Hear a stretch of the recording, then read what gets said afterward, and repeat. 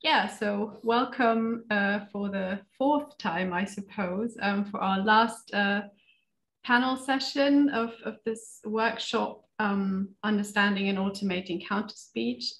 We've had three really interesting sessions so far, and I'm sure that this one is just going to be as interesting. We get some new perspectives, a few different disciplines that we haven't heard from so far. I suppose most people at this point have been around for a few sessions already, but I'm just going to say it again. So we are recording this, so if you don't want to be seen, please feel free to, of course, turn your camera off. The recording will later on be available on the CRASSH website. If you want to ask a question, feel free to type them in the chat already as the participants are talking. Just as soon as you have a question, just type it in the chat. Or if you want to ask a question in person, then feel free to raise your hand. So if you go on the reactions button, then you get the option at the very bottom that you can raise your hand, and then I will know and I will ask you or invite you to ask a question. I hope I'm not forgetting anything. Right, also there is captioning available, so that should also be, you should also be able to see that. You can activate captioning, but just be aware that this is done by Zoom, so I can't take responsibility for everything being perfectly correct, but yeah, just so that you are aware. Okay, otherwise I think we can start with our session, and it's going to be similar to the session so far. So I'm going to introduce our panelists or participants first, and then I'm going to ask you all to provide a brief definition of counterspeech. How do you define counterspeech, and how does your specific background, the field that you work in, kind of shape your understanding of counterspeech? And after that, we will have two shorter presentations, one by Cathy and one by Joshua. And then we will hopefully have plenty of time to discuss with all the other participants, of course, and also invite questions from the audience. All right, if it's okay, I'm going to start with Cathy. Cathy is the Director of Research at the Dangerous Speech Project, which she joined in September of 2017. She holds a PhD in anthropology from the University of Connecticut, where her research examined the impact of human rights education on political beliefs and behavior in Ghana. Her current research at the Dangerous Speech Project focuses on global responses to dangerous and hateful speech, as well as the process of identity formation among those who choose to respond to such speech. And she also coordinates the Dangerous Speech Project's Global Research Fellowship. So I think I'm gonna adopt Marcus's method and then ask Cathy straight away for your definition or your understanding of counterspeech. Sure, thank you. I've been smiling when hearing that question all day, because we are currently in the process of kind of tweaking our definition that we've used at the DSP to make it kind of more inclusive in some ways, and also not make it so wide that kind of everything gets in, right? The definition I think that we're kind of working with right now is any reply, any direct reply or response to hateful or harmful speech which seeks to undermine it. And we've done a lot of thinking kind of about, are these, replies and responses that are directed at the speaker? We certainly know it's more than just the speaker, right? It could also be this larger audience. So we feel like that should be part of kind of our understanding. And this definition is really influenced by two aspects of kind of my work and my background.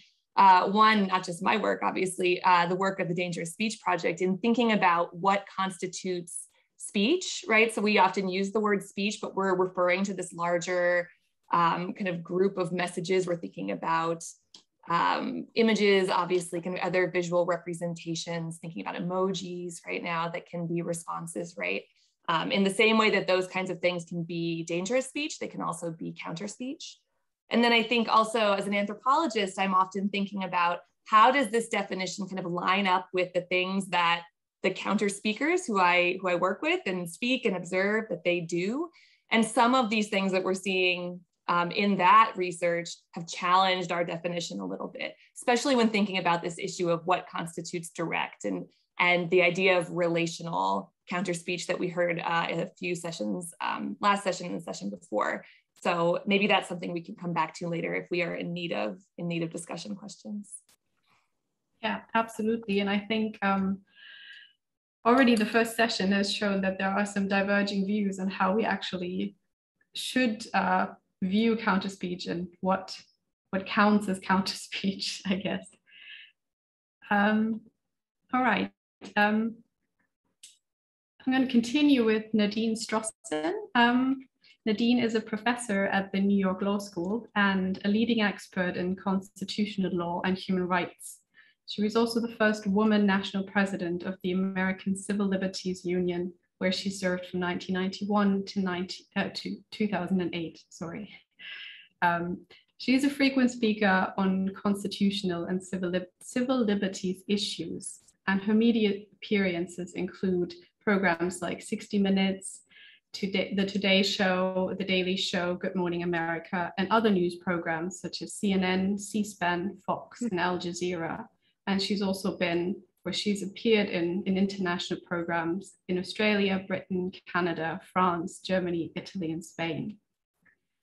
In her most recent book, which is called Hate, Why We Should Resist It with Free Speech and Not Censorship, she cites evidence from different countries to show why hate speech laws are ineffective and advocates for the application of vigorous counter speech and activism as best way to resist hate.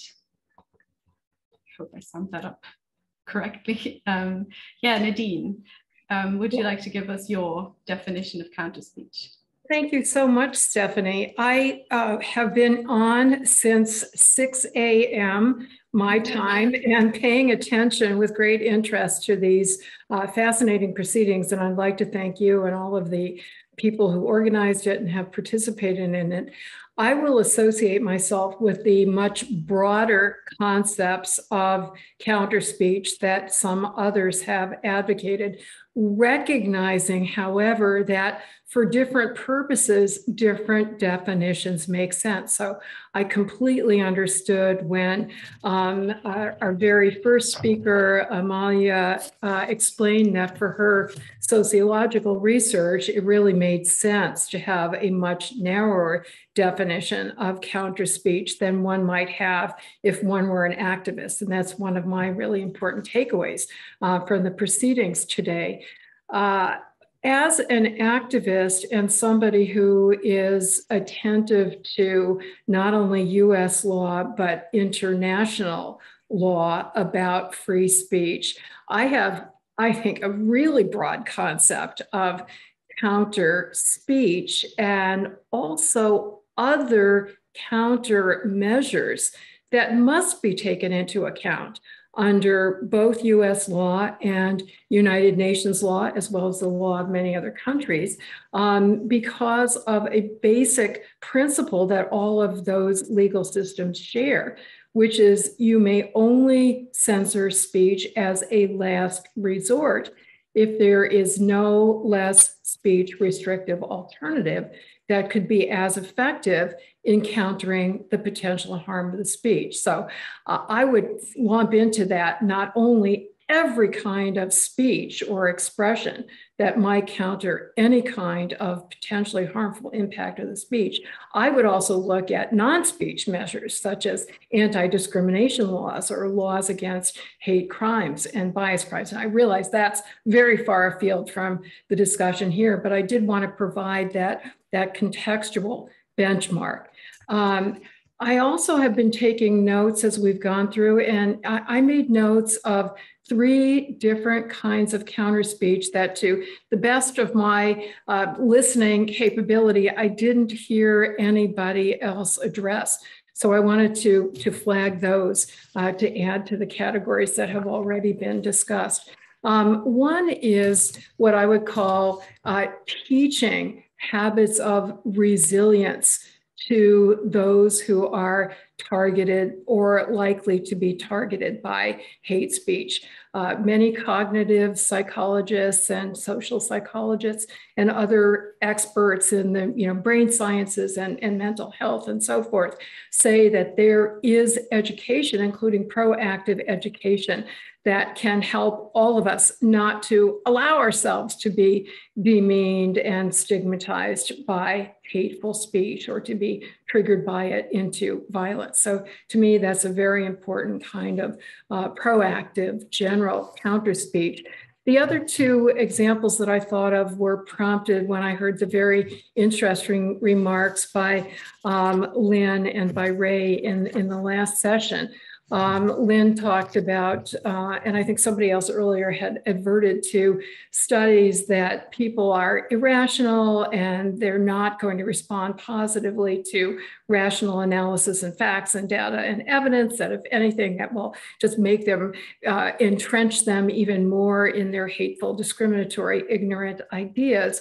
But that suggests, and certain organizations that work with redeeming hate mongers have approached this through not rational means, but through bonding and by building trusting relationships. They say this is and responding to some of the psychological and emotional needs on the part of the hate mongers. I think it was Lynn also referred to Megan Phelps Roper as an example of somebody who has documented her bonding experience through Twitter, and other, the founders of an organization called Life After Hate have done the same thing.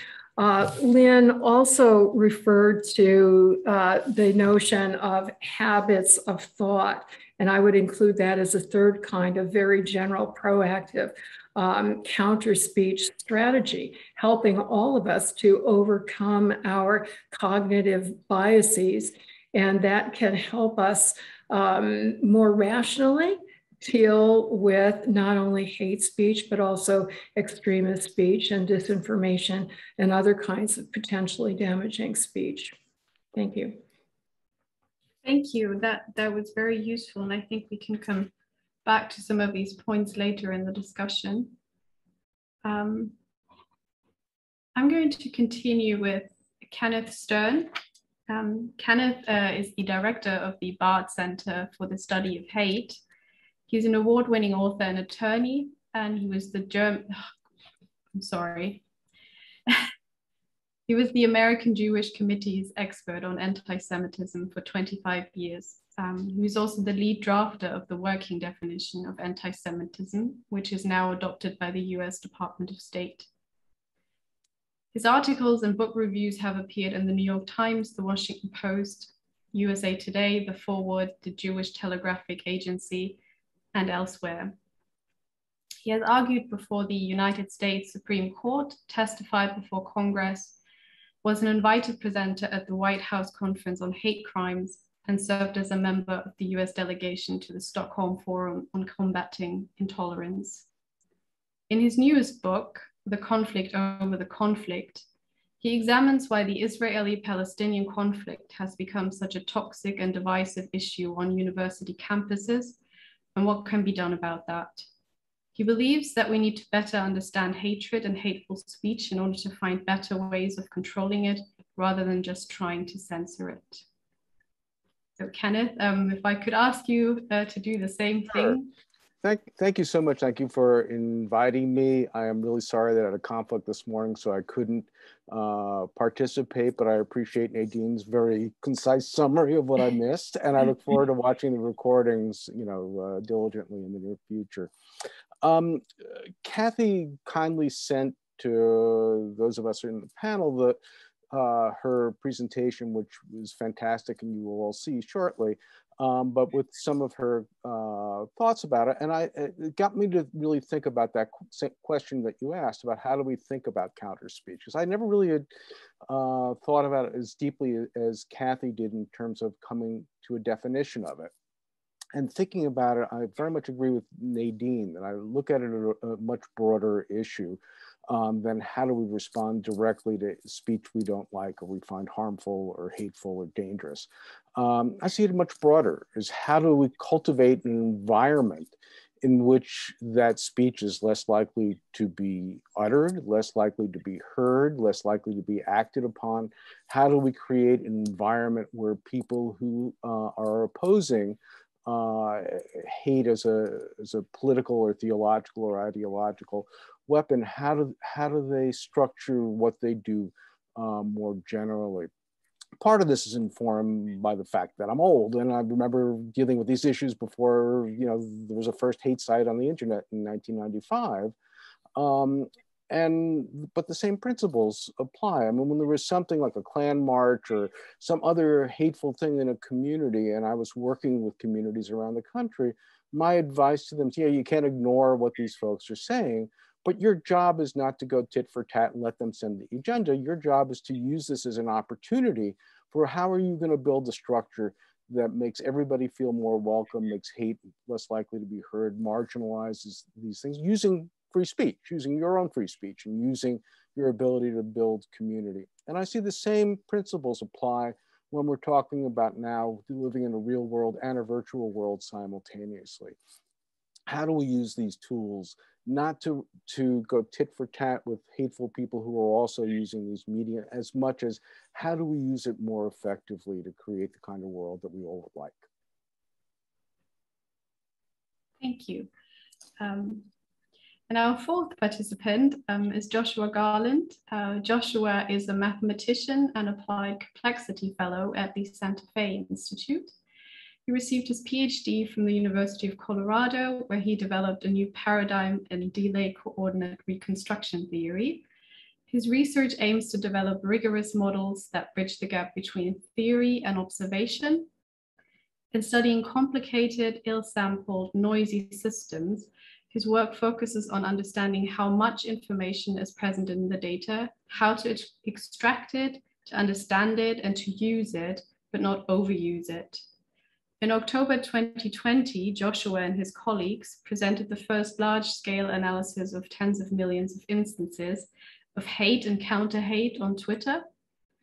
Their findings suggest that organized movements to counteract hate speech on social media are more effective than striking out on one's own. He hopes that, and I'm freely using a quote here from an interview I found, he hopes that we can come up with a rigorous social theory that tells people how to counter hate in a productive way that's non-polarizing and bring the internet back to a civil discourse. So Joshua, the same question goes to you. Yeah, so thanks for that, and thanks for having me. I'm really excited to be here. I kind of think about counterspeech as any way to effectively counter hateful rhetoric, as well as misinformation online. I don't think it necessarily has to be against hateful rhetoric, but also toxicity such as misinformation. And I think about it as a way to empower citizens to do a task that artificial intelligence is simply not capable of doing. And so the thing that I think is very interesting coming from like an NLP perspective is that I don't think that artificial intelligence is up to the chops of countering hate without just censoring it. And it's going to censor a lot of the wrong things like have been spoken about today. And so I think Counterspeech is a way to effectively empower citizens to do this really challenging job where you have to know a lot of the nuances about a particular society, about what's going on, about what current decisions are being made by legislators and things like this, that AI is just simply not capable of doing. And so especially when you think about using Counterspeech to counter things like misinformation, current artificial intelligence can't even do fact checking, let alone tell if something's slightly misleading, right? So it's like whether this fact is true or false, AI cannot do that. Whether this is a misleading fact, which is mostly true but 10% false, is way outside of the realm of what AI can do. And so we empower as citizens to come in and counter misinformation through counterspeech and things like that. And so those are some of the things that are really exciting for me, and I'll get into them a bit in the how I'm talking, or in my talk in a minute. Great, thank you. Before we move on to questions and discussion, I would say I hand over to Cathy. If you want to share your slides, feel free to do so. Thank you. Let's see here. Can you see that? Someone give me a thumbs up. You can see it? Yeah? Yes, yeah. Okay. Perfect. Great. So before I start, I just want to kind of echo what others have said. I have also been listening all day and have found this just such a useful and thought-provoking day of talks and conversations. So thank you to everyone that's been involved and has contributed to the conversation in any way. Today, I'm going to talk about the question of effectiveness. You know, when I was sitting down to plan this talk, I was thinking about, you know, there's so many different topics that we could use as an entry point into a conversation to counterspeech. And I decided to kind of settle on a question that I've come back to over and over and over again in my work in this field. And that's, you know, is counterspeech effective? We've been talking about this all day, how to make it effective, what, you know, what works best. And it's something that I'm often asked when people hear that I do this work, you know, oh, but does it work? You know, does it work? This is the kind of the main question, right, that keeps coming up. Now, when I first started dealing with this question, I feel like my first instinct was to kind of pause, right? And to say, well, before we can answer this question, we have to really decide what we mean when we say effective, right? So what do we mean when we say, does it work? What are we actually talking about? And because I'm an anthropologist, my way of kind of approaching that question was to try and find counter speakers, watch what they're doing, take part when possible, kind of in seeing how these exchanges are happening, and talk to lots of people, asking them kind of what are your goals? What are you trying to accomplish? What does success look like to you? And so that's what I did, right? Been with the DSP for a few years now.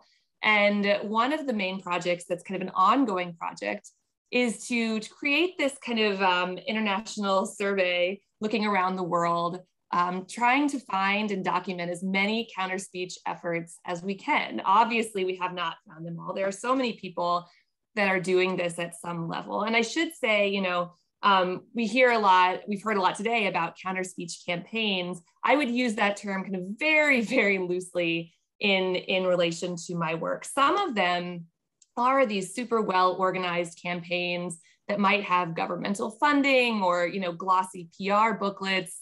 But some of them are people who have, you know, very different day jobs and come home at night and log into social media and just try and kind of challenge hatred and misinformation when they see it, right? So we're talking kind of the entire scope of people and kind of funding capabilities, you know, when they're doing this work. So I've, you know, talked to over 50 people who are involved in different counterspeech efforts, using semi-structured interviews that are, you know, dealing with this question of effectiveness as well as many other things. And then on top of that, have completed a really kind of extensive literature review looking at what is out there on this question of effectiveness. How are scholars choosing to define that? Why are they basing, like, how are they basing that definition on, how are they making that decision? And that literature review is available on our website if anyone's interested. But this is kind of all of the background information that's coming into and informing my talk today. There are obviously lots of really interesting findings that have come out of these interviews. But for today, I'm going to focus on just this piece on kind of goals and how counter speakers define success. Because when looking at those, I think it can really help inform our work as researchers and thinking about, like, are we really kind of taking in this practice into account when we're designing our work on what makes counterspeech effective or whether it is effective. Okay, so let's think about kind of how counter speakers get involved in their counterspeech, right? So they will often be online and will come across some piece of speech that they think they should respond to, right? Now, the striking finding that we've made by doing these interviews is that many people, like the vast majority of people with whom I've spoken, say that when they respond, right, they are inspired by a specific piece of speech, right, that they see, but when they craft their response, they are not responding with the intention of reaching this person who posted the, inspiring content. Instead, they're trying to reach, what people have called the reading audience, or the silent readers, the silent crowd, any of these terms are things that get said to me with their speech. They're trying to influence the other people who may encounter that conversation, who may not be participating at all. In some ways, they might even be kind of invisible in these interactions. They're just people who are seeing it when they're scrolling through social media. So this is kind of the overarching goal that we see from most of the counter speakers with whom we've conducted interviews. And I think that within this overarching goal, the counter speakers have provided some really interesting nuanced explanations or kind of sub goals that they're trying to accomplish that line up with their own theories of change with counter speech. And so that's what I'm going to kind of devote the rest of the presentation to, is just showing you some examples as a way to kind of get at these different sub goals, for lack of a better term at the moment. Okay, so the first example is a campaign called More Than Mean. This was released a few years ago. I don't know if anyone has seen it, but it was put out by a group of people who are kind of in the sports broadcasting, sports journalism field. And they worked with two female sports journalists, Sarah Spain and Julie DeCaro, who are just the subject of, where they receive so much hate mail and really kind of threatening, harassing messages all the time, which is not, uncommon for female journalists in general, especially female sports journalists. And what they did was they set up this, they did create a little viral video clip that is composed of men who were invited to take part in what they told them was, it would be like Jimmy Kimmel's mean tweets, right? If anyone's seen that, people kind of reading tweets that are mean and sent to famous people. So in here, the men, they're not told kind of the extent of the harassing and threatening language that's in these tweets. And so the video captures them, reading them. The tweets start out kind of funny and then get progressively worse, more hateful, more harmful. And the video captures the men's reaction and embarrassment, horror, as they're being asked to kind of read these on camera. If anyone hasn't seen it, I would encourage you to go watch it. It's about 3 minutes. It's very moving. But what's interesting, and why this is useful for thinking about the topic of goals and effectiveness, is that when I asked one of the people who's involved in designing this project, what is the audience, what is the goal for this effort? This is what he said. He said, "We were never going to reach the artist of hardcore trolls. The guy who threatens to rape Julie DeCaro isn't someone worth talking to. I wanted to reach the guy who scrolls past this stuff, who doesn't think about it, or the sports fan who reads it and piles on, like the last guy in the tackle." Right, so we heard this many times. I heard this many times from the people with whom I was speaking, that in many cases, they were not targeting the person posting the hatred, because they said, it's not worth our time. As many people have talked about today, counterspeech takes time. It's emotionally difficult. It is time consuming. And they're saying kind of the chance of success is not great when you're dealing with one person posting something really extreme. Our time and our effort is better spent other places. Sometimes it's just that very kind of practical nature. Sometimes it's conveyed more as in like, that person is not worth my time. I do not want to spend my time talking to someone who's a neo-Nazi, right? I don't want to do that. But I think this really captures it, right? We're trying to reach the people who either aren't thinking about this issue and should be, because it's there and it's real, or someone who might kind of casually take part thinking that it's funny, but doesn't realize the impact that it's having on someone. Another reason that people offer for speaking to kind of the audience can be kind of exemplified by this counterspeech effort. This is a Twitter handle called Yes, You're Racist. This was started by a man named Logan Smith. He often talks about this as You know, around the time that Barack Obama was elected president, he was hearing lots of people say, oh, this is proof that we're a post-racial nation now, that that racism and discrimination don't exist. We're over that, right? And he's saying, of course, that's not true. It's just that some people, because of the way that we are segmented and segregated in society, and because of these little bubbles that we have online, aren't seeing it. So one day he went onto Twitter and searched for the phrase, I'm not a racist, but, which is inevitably followed by something very racist, and was both unsurprised and horrified by how many times people use that exact phrasing. And so he started this Twitter handle, yes, you're racist, and just started retweeting everyone he saw that used that phrasing. This became, you know, so the Twitter handle itself, yes, you're racist, became a part of the Counterspeech. And as you can see here, his following grew really quickly, over 300,000 followers. Often some of his followers would also kind of pile on and counterspeak and or shame, depending on the response, the person who he was retweeting. Now, one thing, you know, he's trying to reach the audience, and the goal that he said was that he's trying to make this speech more visible so that it was undeniable. And this is the piece that I was kind of hinting at in the last session about amplification. We see several counterspeech responses that are like this, where someone is broadcasting the bad speech to a larger audience, which is kind of counterintuitive, right? Normally we think about a responsibility to kind of be working for less hatred. And I think he would say in long term, that is his goal, even if in the short term, that might mean making more bad speech, or at least more visible. And I think that there's a debate here about like the impact that that has. But, you know, he's very clearly, you know, and openly not trying to change the mind or behavior of JJ Smooth here, right? He's very well aware that public shaming is not a great way to kind of win over hearts and minds. He's trying to make this visible in a way, as a way to educate other people and start a conversation around something that for some communities might seem, you know, invisible or not present. The next example, I have 4 in total, so this is example number 3. This is a really fascinating effort called White Nonsense Roundup. Unfortunately, they're not as active now as they were a few years ago.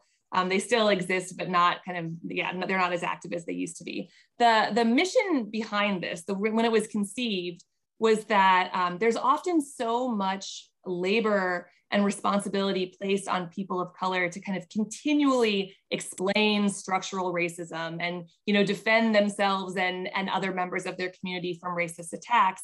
And the argument was that they shouldn't be the ones that have to do this counterspeech work, right? Can we as white people do that work, that labor, that emotional kind of hardship for them? And so it was designed that someone could tag White Nonsense Roundup in a social media thread and kind of invite them into the conversation. And then their volunteers would like do the work, right? So you can see this here, you know, no white nonsense, anyone available, one of your people is going there and they write, we're here, what's up, right? And when you talk to the founders of White Nonsense Roundup, they'll say that their goals are kind of twofold, right? Part of it is just that they want to be there to provide support, to be an ally to people of color when they have to kind of deal with this constant racism online, both by actually doing that work, but also just by being there to stand up against it. They're documenting dissent to these pieces of speech that they don't seem to go unquestioned. And also then educating, right? Educating people in the audience who might not be aware of the history of structural racism, right? So this is what one of the founders had to say about their kind of audience and their goals. Silence is complicity.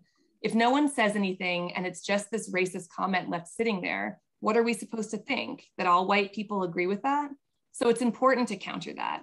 Also, if there's someone else silently reading the conversation, they may learn something. It may not be the person who said something problematic. It may be a third party who's reading it and they may learn something. Or it may plant a seed of thought that will lead to a better understanding. Again, we're speaking right to the audience, not necessarily making that person who said something problematic, in their words, right? Not making them their kind of primary target. Now, the last example that I'll share is one that most of you are probably aware of since you're all counterspeech researchers and thinkers. It's also one that many of you may have heard me talk about before because I've done a lot of research on this group and writing and talking about them. But this is I Am Here, the I Am Here network. The person you see in the picture here is Mina Dennert. She's the founder of Buerger, which is the Swedish version, means I am here.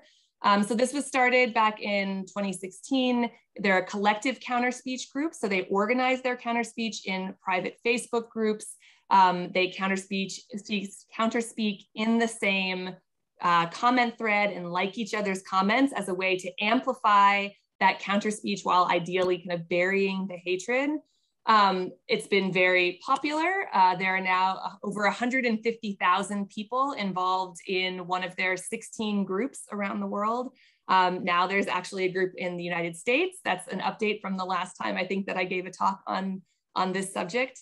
So this is something that is, well known, well studied. The reason why it's useful to think about in terms of effectiveness, though, is that this group, more than any of the other groups that I have spoken with, thinks a lot about how to activate more counterspeech. And I was so excited to hear Amalia's presentation this morning, and I'll be sending her an email about this, about her research on that there's actually, they have quantitative evidence now that counterspeech can lead to more counterspeech, not just more counterspeech from a few people, but from a wider variety of people. And this is exactly what people in the I Am Here movement will often tell me, that they're trying to make space for conversation. I often, in my head, imagine them as kind of those superheroes that are holding back the walls, right? As they're all falling in, they're trying to hold back the walls so that other people can come in and introduce, other opinions and other kinds of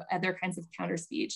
And I think that's really evident because when you ask many of the members about what success looks like, what would be kind of a metric of success, some of them have told me it's when there are so many other counterspeakers as part of the comment thread that aren't members of our groups. These groups are really big, but that success would mean that they have made that space feel safe enough and helped embolden other people enough to join that conversation as counterspeakers as well. So I think when we look at these examples together, they raise some interesting questions for researchers. When we think about effectiveness, how do we operationalize that? How do we test for something like makes a member of the silent reading audience feel like there are allies on their side, or makes them feel braver and willing to enter a conversation? How do we measure whether this counterspeech is effective at bringing an issue back into public conversation that many people before kind of saw it as either not there or just not super visible? I think these are really tricky questions. And I'm thinking about some of the people in the audience right now that I know I've had conversations with a few of you about, like, this is how would we do this research and how difficult that is to measure an audience, as many of the counter speakers say, this silent audience, this non-participating audience normally. And so how do we as researchers take into these kind of various definitions and ways of thinking about effectiveness as we're designing research on the topic? So I'm going to leave it there. Thank you very much. Thank you, Cathy. That was a super interesting presentation, and I'm sure we can come back to these questions. I took a screenshot just to be sure. But I would now, before we go into the discussion, ask Joshua to maybe share his screen as well. Yeah, one moment. I hope it's going to work.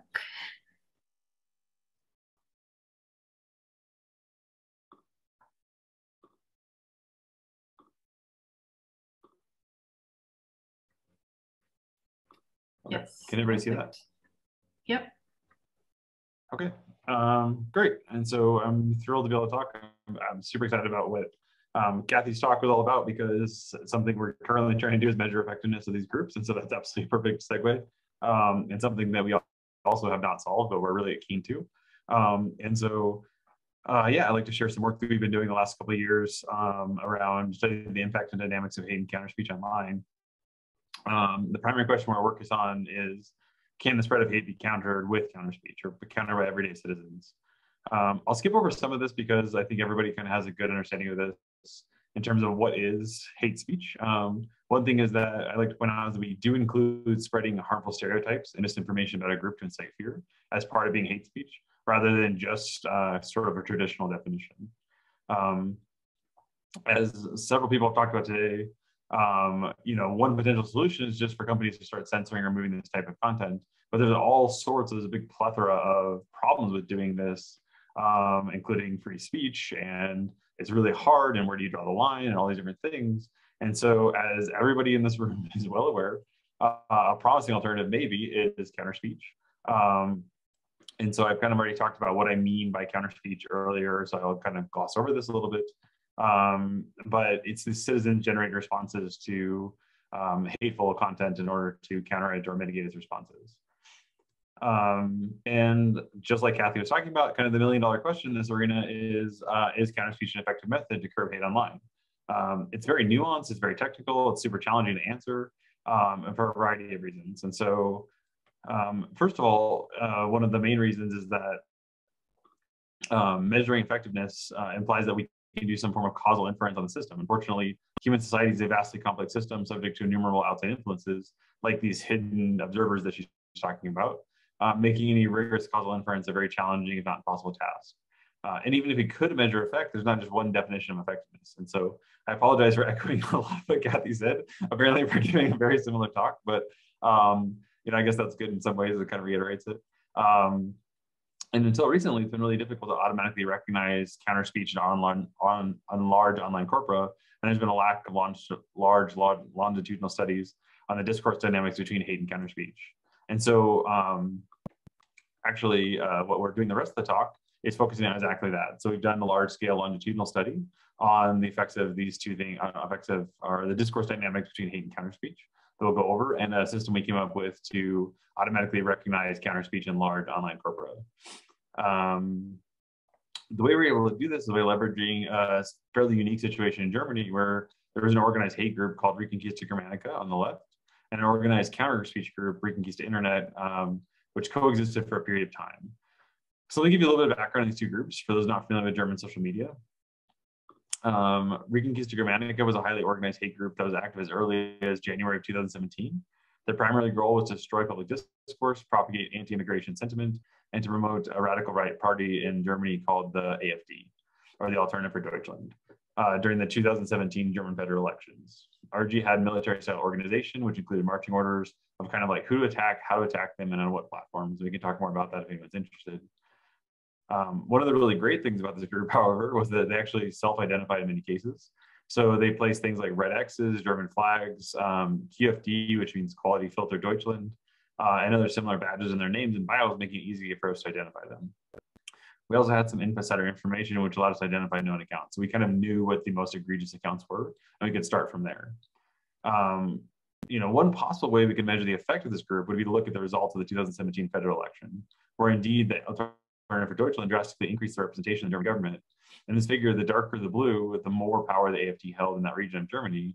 So from this measure alone, it may seem that RG was highly effective. However, it's also important to realize that from 2015 on, there's a so-called refugee crisis in Germany, and growing concerns that the influx of immigrants create a lot of anti-refugee sentiment. Fortunately, not everyone shared these anti-refugee beliefs. In direct response to RG was a counterspeech group called Reconquista Internet, which was functional by May of 2018, so much later than Reconquista Germanica, upon the encouragement of Jan Böhmermann, who's this guy in the top left. RI's goal was to spread positive messages, restore civil discourse, and to directly counter the hate being spread by RG, or in other words, do counterspeech against RG. And again, when we study the effect of RI, it's also important to take into account societal context. And during that time, by the fall of 2018, 3 years after the refugee crisis, many people were fed up with the anti-immigration sentiment, and many massive rallies such as Ullmann took place in support of refugees. So this will make quantifying any potential effect RI had quite challenging because of the causal inference. So what if we back up just a little bit? So perhaps rather than study this from a causal standpoint, a more tractable question is, can we use the situation in Germany to get insight into the potential of counterspeech by studying the discourse dynamics between these two groups? To study this question, we broke our analysis into two phases. The first was to build a large-scale classification system to identify both hate and counterspeech in German discourse. And then second, to use the system to study the evolution of political discourse dynamics from 2015 to 2018. For this problem, we collected more than 9 million labeled instances of hate and counterspeech. So this is much larger corpus than has otherwise been used. These were comprised of known timelines of RG and RI members. While certainly not all the tweets in these timelines are hate or counterspeech, we were very careful to select accounts where this was their primary focus. So the most egregious hate accounts are the most active counter accounts. To train a classifier, we then split these 9 million tweets in several different balanced training and test sets, where each training set had 500,000 hate and 500,000 counter tweets. We then use these 1 million tweets to then train a classification pipeline comprised of a Dr. model, or Dr. language model, coupled with a regularized logistic regression hypothesis function for the classification stage. This allows us to take a tweet and to obtain a probability that that tweet is either hate or counter. As many of you probably know, Dr. has many tunable parameters. We did a fairly large parameter sweep across many of these to find which parameters allow for the most accurate labeling of our out-of-sample test set. I don't have time now, but I'm happy to talk about any of this in the Q&A. As is well known, however, searching for the best parameter set is often ill-advised. Instead, one should train multiple classification systems trained on different subsets of the corpora that can then work together to find a final classification of each tweet. That's exactly what we did here. We used an ensemble learning approach for multiple classifiers, which each had a slightly different understanding of the language, examined each tweet, and assigned to it a probability of being hate or counterspeech. We then averaged all these probabilities together to obtain a final hate score. We then applied a confidence threshold gamma to obtain a final label. Effectively, this allowed us to allow the classification system to collectively have some level of confidence before labeling a tweet, either hate or counter. And so let's get into that a little bit. And so here's we'll kind of go through what I mean by that of having confidence. So this system allowed us to achieve accuracy scores that were really quite good compared to similar results in the literature, classifying hate and counterspeech scores effectively, or simultaneously, especially consider when they were balanced test set. So let's take a look at this. So if we look at this line that I've highlighted here, the gamma of 85 means you have to get 85% confident that of something being hate or counterspeech before you're able to label it hate or counterspeech. If we do that, we get precision recalls of 0.93, which is very good, 0.94, depending on if you're familiar with this literature. That's anywhere from 15 to 20% higher than other algorithms are getting. But the issue is that we're only labeling 33% of tweets. And so what we're saying is that for these 33% of tweets, we're super confident that they're either hate or counterspeech. And the other 70% we're not, so we're just not going to label them. We're going to abstain from labeling. And what this is going to do is, as we apply this to out-of-sample conversations, if we do indeed label something as hate or counterspeech, we're going to be very confident that it is hate and counterspeech, even if we do leave out some of the hate and counterspeech that was available in the data set. I'm probably not going to get into all these details, but the chart on the right shows that we also did this with human labelers and compared the justification of our system against human labels. And we see a pretty good agreement between what humans justify as likely hate speech and likely counterspeech and what our system did. And here's a paper at the bottom that kind of goes through a lot of these analysis here if you're interested. So the next question is, can we use this system to study political discourse dynamics from 2015 to 2018? For the second question, we developed a custom scraper system to crawl Twitter and collect over 200,000 fully resolved conversations that occurred between 2015 and 2018 in response to prominent news outlets, politicians, and journalists. We focused a selection of root nodes around users which we knew were heavily targeted by RG and were defended by RI. And we selected these based on private correspondences with RI, so we knew which were the most active accounts, and we knew exactly where kind of the battleground accounts were to go and look for. Here we show, on the bottom, we show a sample reply tree, where the root node is the first tweet, and then replies to that tweet form branches in the conversation. The video at the bottom right shows the evolution of one such conversation. The collection of this data set gave us a fascinating longitudinal testbed to study the effects of hate and counterspeech over time. And as you can see, the network topology of these conversations evolves in really interesting ways. We can do them temporally. We know how they were activated, who responded. What's interesting about this particular conversation is those are two people just going back and forth and back and forth and back and forth across this massive tree. I don't know. I feel like they spent all day on this conversation. So anyway, so now what we're going to do is to start studying the classification system. Is going to color these trees using the ensemble classification system we just described. So each tweet in the tree, or each tweet in the reply tree, is examined by the classification system and assigned a score. And this allowed us to label all the tweets in these 200,000 conversations being hate, counter, or neutral speech. A neutral speech here means that we're not confident it was either hate or counter speech, just some other kind of speech. Here so you see some example trees, which we have colored red for hate, blue for counter, and white for neutral. As you can see, these trees have a quite interesting structure, and the interactions between hate and counter are a lot to unpack. So now with all this infrastructure in place, now we have this like sampling of discourse dynamics. We have a way to like identify hate, counter, and neutral speech. What we're interested in now is, can we start measuring effectiveness? Again, measuring effectiveness is really hard because of causality, and there's not one definition of effective. So we studied this from many different angles. So different than how Cathy viewed effectiveness. You know, as a mathematician, I just say like, okay, I'm just going to define many, many, many measures of effectiveness and just see aggregately how these measures begin playing out. Because I'm a mathematician, I don't like talking to people, so I'll let her do that. But for the sake of time, let's just dig into a few of the measures that we put on this data set. So here, the x-axis is time from 2015 to 2018. The y-axis is the proportion of hate and counter tweets we identified in our conversations over that period. The vertical red bar is the formation of RG, and the vertical blue bar is the formation of RI. The red curve is the proportion of hate speech, and the blue curve is the counter speech. As one might expect, they are very noisy signals that seem to react to various societal events. For example, around the time of the Brussels terrorist attacks, we see a large spike in the proportion of hate speech. Surprisingly, prior to RI, the overall proportion of hate and counter speech is roughly constant, or at least bounces around a relatively constant mean. Even after RG forms, we don't see a rapid increase or decrease in the proportion of hate speech. So around this region, we don't see a large influx. Interestingly, however, after the formation of RI, we do see a decrease in hate speech and an increase in counter speech until around September of 2018, when things seem to settle into a new steady state. But here, we have a reduced proportion of speech being hateful. So this may suggest that organized counter speech had an impact on overall discourse at that time. However, German society is going through a lot of self-examination during this period, and it's challenging to claim a causal relationship here. In fact, even whether proportion of hate speech is a good measure of effectiveness is debatable. As such, we parse this data set in many other ways as well. Let's do just one other way we examine the data set. So one such measure we used was the ability for a hateful or a counter tweet to steer the subsequent conversation. And so the way that we did this, for this, imagine you have this conversation, and the ith tweet that appears as hateful. Let's call this the focal tweet, which has some hate score as sub h. We could then look at the average hate score of all the tweets which occurred after the focal tweet, which is defined by this formula, and then the average hate score before the focal tweet defined by this formula. The difference defined by at the bottom, the difference kind of defined at the bottom here would then be a proxy for how much impact the focal tweet had on steering conversations toward either hate, counter, or neutral speech. So you can kind of see how people start steering these conversations. And so here's a plot of that. So this is that exact calculation on our data set. And here are the results. On the x-axis is again time, and the y-axis is the average focal tweet score.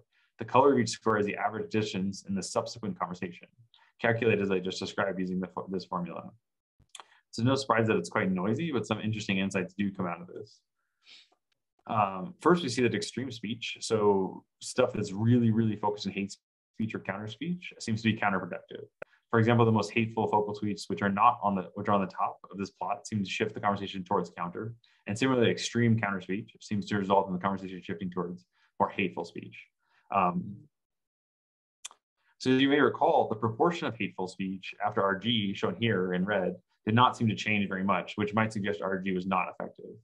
However, as this analysis shows, what we see here is that after RG, the discourse dynamics did in fact change. Instead of starting out slightly hateful and drifting towards the counter side of the spectrum, conversations stayed hateful. This can be seen by this region being much wider across the spectrum than the previous section. As a formation of RI, however, we see this shifts back. We see here that most conversations seem to drift again back towards counter and neutral speech, seen by the darker blue highlighted area. Unfortunately, following this, we see a drastic increase in hate speech. This aligns, however, with several alt-right rallies throughout Germany, including this one in Chemnitz, where neo-Nazis were performing Sieg Heils in the streets, even in front of police officers, which is a felony in Germany. This shows how emboldened these alt-right actors had become during this time. For example, during this time, Ich bin ein Nazi was also trending on German Twitter. So this is perhaps not surprising that we see this shift. Then again, we see another shift at the end of our data set, where conversations again drift away from hate and towards neutral or counter speech. This also aligns with general societal trends during this time. People seem to become fed up with this hateful rhetoric, and there were many counter protests in support of refugees and against radical right propaganda. With this rich of a data set, there's obviously a million things that we could have looked at. I presented just 2 of the 9 measures we looked at in this archive paper, which is now hopefully in final review. However, we're sure that there are many more interesting ways to examine this data set using the classification pipeline, and I love discussing ideas anybody may have. Thank you for your time, and I'll pass it over for discussion. Yes, thank you so much, Joshua. That was very interesting. I have like loads of thoughts and questions, but I don't want to talk too much, and I would actually like to ask the rest of the participants, first of all, of the panel, maybe specifically Kenneth and Nadine, if you have any initial thoughts, comments, questions, either to Cathy or Joshua. I thank you both so much for your absolutely fascinating presentations. I have one general comment and one general question, which perhaps other people who have presented today could also comment on. First is many thanks to both of you and everybody else who is trying to marshal data about the actual effectiveness of counterspeech. As Stefanie mentioned in her kind introduction, I was really quite, as somebody who's predisposed toward more speech and against censorship, and I have a lot of anecdotal evidence for those conclusions, I was struck by how many other human rights activists in many other countries and international agencies also had a predilection for counterspeech. But I was also struck by the complete lack of rigorous evidence, right, about either how effective or ineffective censorship is versus how effective or ineffective counterspeech is. So to the best of my knowledge, there still aren't any rigorous studies about how effective or ineffective censorship is, but I'm glad if I'm wrong about that. Please, I would love to learn about it. But I'm very, very happy to see evidence mounting about counterspeech. Now, I want to come back to a point I made in response to the question about how do I define hate speech, and that is or how do I define counterspeech to hate speech? And that is the legal standard here. And I'm going to refer specifically to the international standards under United Nations treaties, which have been acceded to by almost every country in the world. So they're unusually important. And they also have been endorsed by the Special Rapporteur for Free Speech at the United Nations as the standard that should be followed by social media companies or other online platforms in their content moderation decisions. And very significantly, these international standards have been relied on consistently by the Facebook Oversight Board, which I've been following very closely. They've now issued 18 decisions, 2 of which came out just in the last couple of days. To get to the point, the international standards, even under the treaties that expressly require countries to ban hate speech, nonetheless say that any speech restriction of hate speech, among other requirements, must be necessary in order to redress the potential harm, namely causing discrimination, hostility, or violence. And the international authorities who have interpreted these treaties have said that the necessity standard means that the speech restriction has to be the least restrictive alternative. If there is another alternative for preventing the harm, that other alternative has to be used. Now, so far in the Facebook Oversight Board decisions, they have reviewed, I think it was 7 cases about hate speech where Facebook had restricted the speech. And in 4 of those cases, the Oversight Board said, no, the restriction was wrong. And even in the cases that didn't involve hate speech, the vast majority of which the Oversight Board has overturned the restriction, they have consistently said that the restriction was not necessary in order to deal with the harm. And in most of these cases, certainly all the hate speech cases, the harm that was feared was discrimination or violence against the group that was the subject of hate speech. So far, the board has not yet taken the further step of saying, well, you know, there's a less restrictive alternative here. Counterspeech could have been used. They've just looked at the face of the restriction and said it wasn't necessary. But I can imagine if more data comes out, I know a couple of members of the oversight board in their individual scholarship and activism have expressly advocated counterspeech as a prerequisite before the online companies can engage in any kind of speech restriction. So I just want to signal to all of you researchers, if you weren't already aware of it, there's a very important legal and real world context in which this research can have very significant impacts. So that's my comment. My second point, as I said, is a question. And this is a question that you triggered in my mind, Cathy, early on this morning when you asked a question during the AI session. You asked about the impact of counterspeech on the counter speaker, in particular, the potential empowering impact. And I wanted to ask a subset of that question, which is when the counter speakers are themselves targeted by hate speech or members of the group that is targeted by hate speech. There have been many references here, and I share the concern that, you know, we should not put the burden and the responsibility on people who are disparaged or members of their groups. I can certainly see the downside or the potential downside of that, but I'm also really curious about the upside. Again, I've read many anecdotal accounts, nothing systematic, where people say who are disparaged, say, you know, that's the most empowering thing possible, to show to this person who's trying to demean and disparage me that, no, your words can't hurt me. I'm stronger than that. I'm above that. So I would be really curious if there's any systematic evidence about this possible empowering positive impact of counterspeech by the disparaged person or group. I mean, I think my answer is kind of, it depends on what you mean by systematic evidence. I mean, certainly this is something that I talked about in the digital ethnography that I published last year on the I Am Here movement, where people talked about the idea, and I think this is what we forget sometimes, maybe not forget, but the kind of attacks that counter speakers receive. Yes, it's absolutely true. And the more visible they are as individuals, the more likely I think it is that they get those attacks, right? So some of the counter speakers working in groups, like the ones that I've studied, or maybe the ones that Joshua has studied, that group seems to provide some kind of protection from that because they're not a solitary voice that's speaking out, right? There's a group to it. But I also think that many of the people with whom I've spoken, even though they maybe weren't getting individual attacks beforehand, they were still really impacted and disheartened and felt hopeless because of the kind of speech they were seeing online. This is one of the things I think that was really striking in the interviews I did with members of the Swedish group, that there were people that said, you know, all of the comments before I started doing this that I saw seemed toxic, seemed xenophobic. And I felt like Sweden had passed me by. Like it didn't feel, they say, like it didn't feel like my country anymore. I thought that everybody believes this, right? Because there weren't voices that felt kind of brave enough to come in and do it.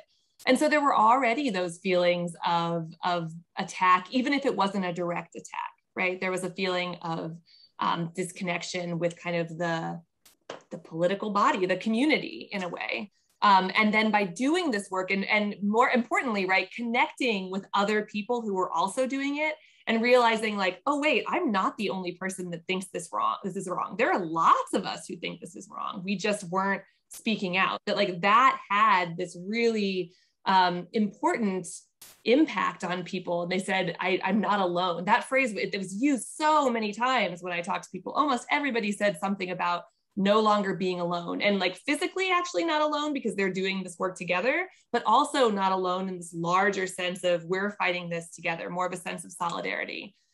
So certainly in the group counter speech, I think that there is this real feeling of empowerment that comes out of it. And many people talked about how they're confident in doing that work outside of these official kind of online actions, right? That they also speak up for themselves more in person. That's certainly where I've seen it kind of most clear in the empirical evidence. Thank you. Yeah, I think Kenneth, you wanted to say something as well. Yeah, thank you. First, thank you, and I really appreciated both the presentations, and I'm inspired by how you guys are dealing with the difficulty of trying to figure out this data. I mean, the audience that's passive, and how do you know the effect? Cause, correlation, all those things. So I commend you both for doing that research. I think it's really important for the work that Nadine is doing, that I'm doing, and so many others are doing. And the more data and clear thought we can get on this, the better. I want to go back to sort of the framing that I put at the beginning in the answer to the question about how do you think of counterspeech? Because again, I think of this as a much wider universe and larger question. As I was hearing this back and forth about what's online and how do we deal with it, I was just thinking, how many more hateful tweets would I trade for having Trump not said that Mexicans are rapists, or that we should lock up, or register Muslims? There's so many things that are hateful in the universe that have an impact on all of this. And I think that in some ways, to me, the challenge is, how do you think through what's happening in the real world and the virtual world, and the connection between the two more broadly? And what I said before was that I'm more fascinated by the question, and I've talked to both Cathy and Nadine about this before and sent them things about not what the bad guys are doing, but how do we use it more effectively? And let me give you one example and one thing that I've actually spoken to Cathy and to Nadine about that I'm working on for the center, and I'd love to hear any ideas you have. The thing that's the real example is, a few years ago, you may remember, after Trump was elected, there was going to be a neo-Nazi march in a town in Montana where neo-Nazis had threatened the Jewish community and the human rights community. And they were going to show up bringing skinheads, armed. It was a great degree of intimidation. But what the human rights folks there and I and a few others did is we turned that around using a counterspeech model, basically turning their hateful speech on their head with it's been used in other places as well, a Project Lemonade approach. We basically put out through social media and other places, asking people to make a pledge for money that would go to things that the neo-Nazis would detest, and that would be tied to how long their event went. So they ended up not marching, but what did this do? It created, to me, two other positives. One is that there were people that were really concerned about this around the world, and rather than just hit a like or whatever on a social media post, they were actually able to do something. And it made the people in the community there recognize that they weren't alone. Cathy's point from before, it gave them something concrete. People care about us. So that's one model that's actually worked. The larger thing is, again, another question to me from that same region. Back at the time of the last election, there's a Facebook group that I'm part of because of a friend that lives in that region. And somebody posted in this small Facebook group that she had her Biden lawn signs, this is in northern Idaho, picked up and replaced by a Confederate flag. And the police didn't come, and it happened 6 times. And the only time they came was after the last time her house got vandalized as well. The police finally showed up. So I reached out to her, and having spent 25 years working with human rights groups, I knew how to, what does she need? Does she need to know help to report to the police? Does she need a group of people, virtual and real, that could be supportive? There are human rights groups in the area that I knew of. Does she want me to contact them? And then the idea is, why can't we have this more automated on social media? There are things that if you put online, I'm going to kill myself, it pops up to a suicide prevention site. If you could put in KKK on Facebook, it's going to bring you to a group that takes out white supremacists from groups. Why can't we, figure out a way to provide information for people that feel threatened, that want more information about hate and so forth, and use social media much more effectively rather than just responding when we see something hateful. So that's the question I'd love to raise to this group. Can I comment on that real quick? Yes, sure. So there are some efforts to do that exact thing, Kenneth. They're called reverse search. And so if you search in Facebook, for example, like how to obtain opioids, a lot of times it'll give you the opposite answer. It'll give you how to get off of opioids. Or if you search for how to kill myself, it'll give you suicide hotline as opposed to tactics for killing yourself. And so there's this thing called reverse search from the Jigsaw group that's actually being used by several different search engines. And it has a lot of kind of scary ramifications, right? Because who controls how the search is reversed? And so, for example, I have a colleague in Indonesia who's concerned that if the Indonesian government was in control of this and someone searched for homosexuality, then it would give you all the penalties for being a homosexual in their country rather than any useful information about that. And, you know, when do we decide that suicide is something that we should reverse search, but homosexuality is not, or abortion rights are not, or many of the other kind of more grayer areas that we see in our society, or political ideologies we see in our society. And so that exact thing does exist for sure, which is interesting. And I appreciate that. And, you know, those are significant questions. But what I'm suggesting is that, you know, going back to my model, there were things that this, not to force on this, you know, poor woman that had this situation, but that would provide her the opportunity to see what else is out there, what other questions she might not have otherwise thought of. I mean, there are tons of groups around the world that work in human rights, that work for free speech, that work for preserving democracy.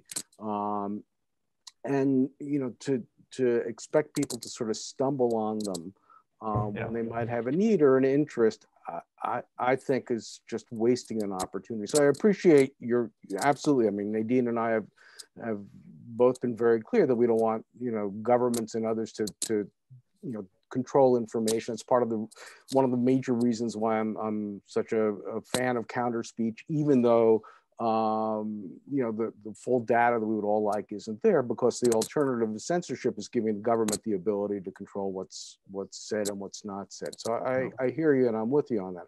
I'm just saying that there may be better ways for people that do need this information to be able to access it through social media and through websites and so forth.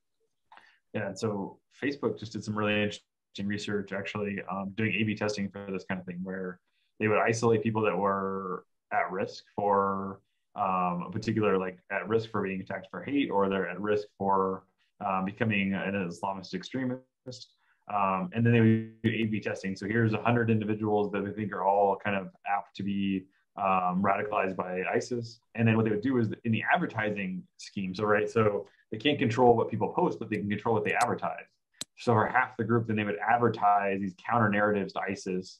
And then half the group, they would push the ISIS narrative, and then they would see, you know, is it more likely or less likely that the people that were seeing the counter narrative are being pushed away from ISIS and pushed away from radicalization. And so I can imagine as well, like isolating individuals, just like you're saying, that are at risk for being the targets of hate, and then, you know, showing them advertisements about like support groups for hate and these kind of things. And I think that's a really phenomenal idea. So it's like kind of one step above what they're doing. And I think that's a really cool way of looking at it. So you and I will email later. Deal. Okay. Yeah. If it's okay, I would like to maybe move on to some questions that have been posted in the chat. One which has been directed at Joshua. Have you been using the hate or counter data set also for qualitative analysis, and is the data set with the hate or counter comments publicly available? Yeah, and so we're not doing much qualitative analysis at this point. So we're doing, it's all quantitative analysis for us at this point. The two data sets are not publicly available, and we're debating whether to make them publicly available. And mostly it's there's so much about releasing hate data sets where it's like the right to be forgotten and these kind of things, especially after 3 or 4 years, you start releasing these things. And is it our responsibility to clean up the data sets? So for example, if someone went through and deleted all of their hateful comments, then should we do the same thing in our data set, or should we just release it? The other concern was the releasing the identity of some of the Counterspeech people, because in Germany in particular, a lot of the Counterspeech activists were doxxed and threatened, and their families were threatened. And so keeping their identities as kind of secret as possible. And so we're trying to figure out a way now that we can kind of anonymize this data set. It's not reverse searchable in a way that would be useful for the community at large to study this, because we would really, it's this massive data set of hundreds of thousands of conversations and millions of tweets. And we'd really like to get this out to the community, and just figuring out a way that we can do that with, while respecting people that have changed their opinion with hate, as well as protecting the identity of the people that are doing the counter speech. And it's not as easy as just anonymizing the data set, because you can just take, for example, you can just take all of someone's counter speech and reverse Google search it, and it'll bring up the person's Twitter account. So it's really hard. You actually have to go through each tweet and reword it in a way that gets across the same message, but isn't the same words, and isn't close enough that Google can recognize that it's the same tweet. And so it's a really, really challenging problem to anonymize these data sets. And so we're struggling with that a bit at this point. So we're open to suggestions there. Yeah, I absolutely understand that. I think it might be interesting, and I think that's kind of was the point of the comment or question. I think it would be interesting to have linguists or other researchers look more closely at the content, I suppose, from a more qualitative perspective. But I totally understand why it's obviously difficult to just make that kind of data available. I'll say, well, we're not doing sort of this qualitative analysis. We are doing a lot more work right now looking at the actual strategies being used by each group. Yeah. So doing NLPs to say, like, they're mostly targeting in-group conversations or out-of-group conversations, or they're using humor, or they're using sarcasm, or they're using this tactic or that tactic. So really looking at the linguistics, but looking at the linguistics from an NLP perspective, rather than like someone going through and linguistically labeling all the data. So that'll be a follow-up study hopefully soon. Sorry? I said that'll be a follow-up study hopefully soon.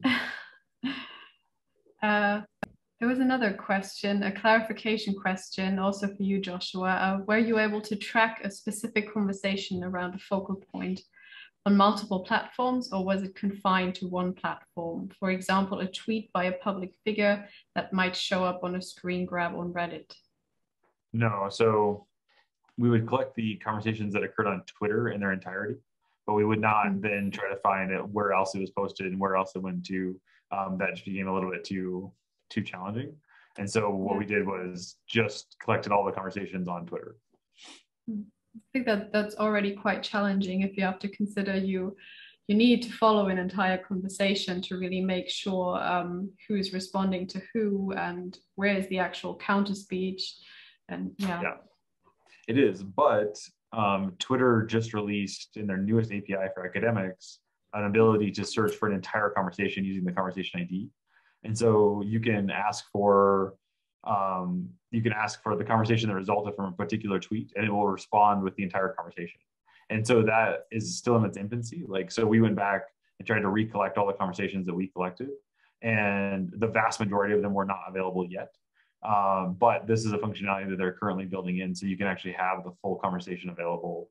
But when we did it, no, we had to write these custom scraper scripts with all this stupid recursion and all this like garbage that we had to do.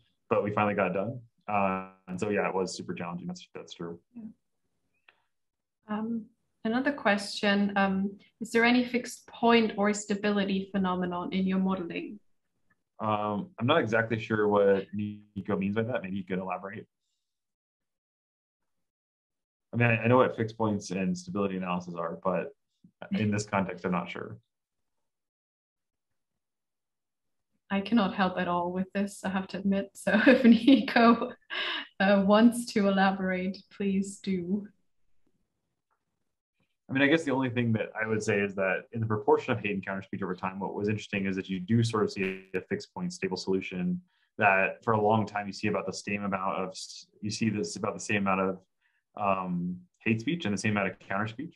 And then what you see is these inflection points where certain events occur that cause spikes in this, but then you see this mean reverting process back to some kind of stable condition. And then what you see after RI, or the organized counter group, which we thought was interesting, is you have a new stable fixed point that kind of decreases and then it stabilizes at a new fixed point.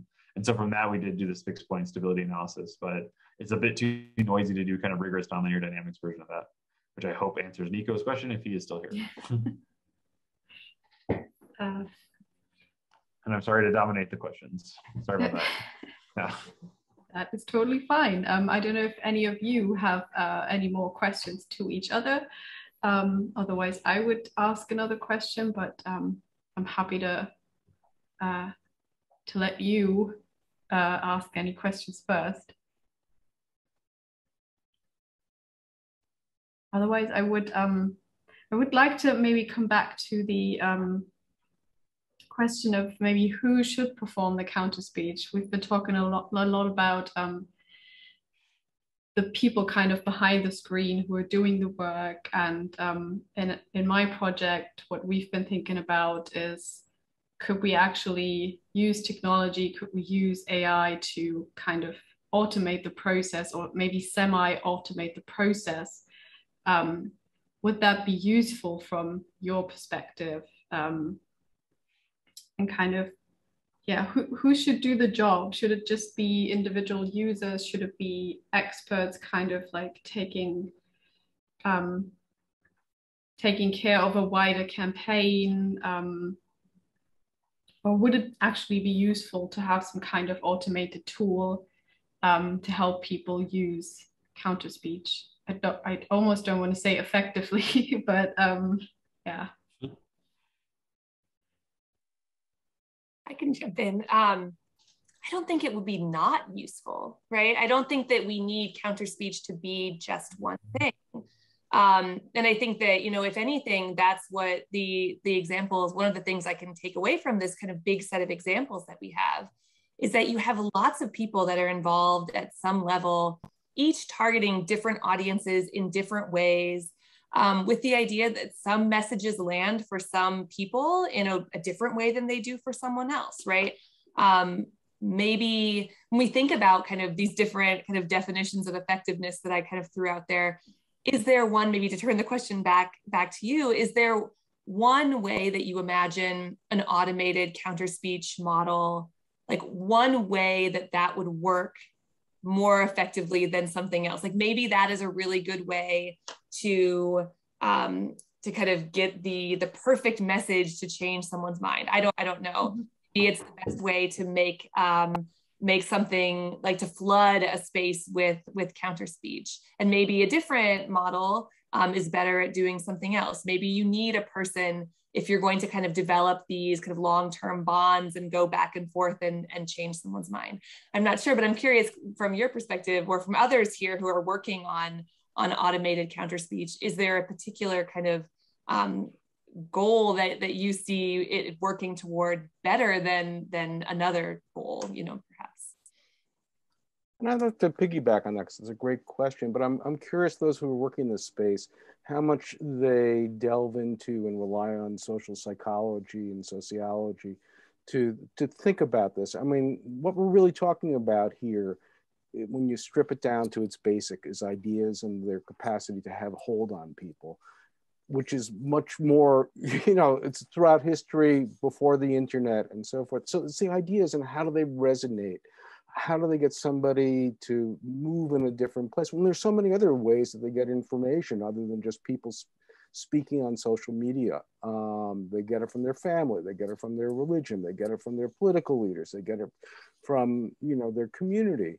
You know, there were books. I mean, there was a book that was written basically right about the time that Trump was elected, looking at people in Louisiana who theoretically should have not been Tea Party people, but they were people that were living in a bayou country where they hunted and fished historically. That was part of their culture, part of what they were proud of.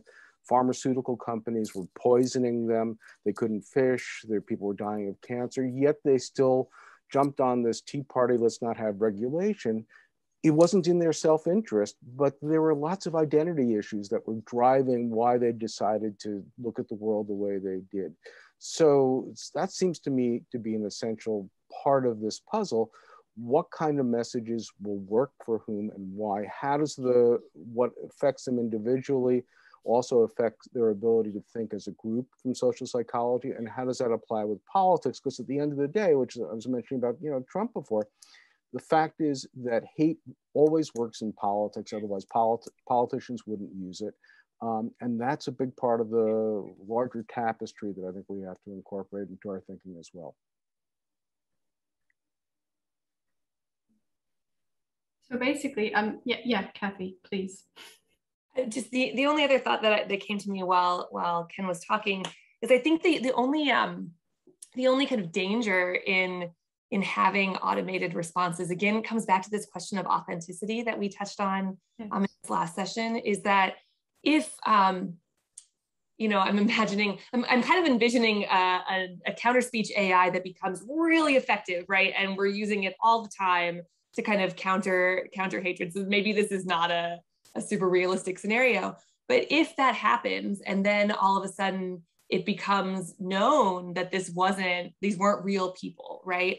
Then does that decrease the effectiveness of all the other real people that are trying to do this work? Because everybody assumes all of it is just, they feel manipulated by those kinds of arguments then, and reject all of it in kind of in the way that we're seeing like anti-science arguments now in the US, right? They turn away from everything then that is along that same kind of argument structure. Also, I could imagine it being really kind of doubly hurtful if someone has been made to feel that they have an ally out there, or made to feel that there's someone else, that they're not alone because they've seen this counter speech, and then they find out that it was a machine doing it and not another person. Then do you feel like, oh man, there's no one out there, right? So I could see it having that effect, but all of this assumes this scenario that is maybe not super likely. Yeah. No, I completely understand those concerns. And I think kind of what I would have in mind, I think I mentioned this earlier in the second session. I think what I would have in mind is kind of like a semi-automated approach that would help people who are maybe observing a problematic conversation happening on social media. They want to intervene, but don't really know how to. And I think AI could help in maybe identifying hate speech or problematic comment, and then making maybe a suggestion to a user as like how they could respond to something which might be effective. I mean, not saying this is going to be 100% successful, and it all depends on how great the detection system is, and eventually it all, I guess, comes down to having really good data again. But I could see something like that being useful to some people who want to intervene but don't really know how to, or what a good first starting point would be. I see this as analogous to any kind of communication, or indeed any kind of education or advocacy, right? For some purposes, looking up something on Wikipedia is fine. For other purposes, a classroom lecture with 1,000 students sitting there is fine. But for other kinds of education or communication, you really need a very small group or even sustained one-on-one. And I think we have to have, the theme throughout has been, it's not one size fits all. It depends on what the context is, including what your goal is, the particular speaker, the particular counter speaker. And I think what would be helpful is to have an array of alternatives, some of which can be invoked much more cheaply, much more quickly. But hopefully there would be a panoply that would be extremely individualized and personalized as well. Yes, Cathy. Another real quick thought on this. I think the other place that it could be really useful, and this could be either kind of what you're proposing with an aid to help someone kind of craft a counter speech argument, or even a more automated approach, is being that first comment. I think that what many of the counter speakers with whom I've spoken have mentioned is like, it's really hard to be that first dissenting voice, right? Especially if there are many other voices on the other side, it makes you feel like you're going to get attacked immediately. It also is just hard because you have to be really confident that you're right if you're going to be the first person to step outside and counter kind of the prevailing wisdom within a space. And so even having a voice that just says, I don't think this is right, can someone else jump here, can be incredibly powerful, right? That's not someone who's citing a bunch of facts or even being super confrontational, just expressing a little bit of doubt that against that kind of hateful comment can make someone else feel more confident to jump in, and they know they're not alone then in that space. Mm-hmm. Yeah, absolutely. Kind of similar. It makes it more likely that people like a counter speech comment, for instance, on Twitter or Facebook, and then it kind of starts a domino effect. But I think making that initial obstacle kind of like become smaller or remove it entirely, I think could be really helpful. All right, I think we've reached kind of the end of our session. I don't know if any of you have anything that they still want to address, ask, comment. Other than to say thank you to everybody. Yes, I would have done that as well. Likewise, thank you all. Yes, I also want to thank you all very much, all the participants of this session, but also the participants of all the previous sessions, especially to those who've been around since the very beginning. And I realized that for some of you, this must have been a very tiring day, being up very early. So I greatly appreciate that. Thank you all so much for participating. Also want to say thank you to everyone who attended and for asking great questions and participating in the discussion. Yeah, I also want to say thank you to my colleagues, Shauna and Marcus, who have also hosted 2 of the sessions. And also want to say thank you to Yuna Yang, who's been kind of behind the scenes all the time and making sure that all the organization runs smoothly. So thanks as well to all of those people.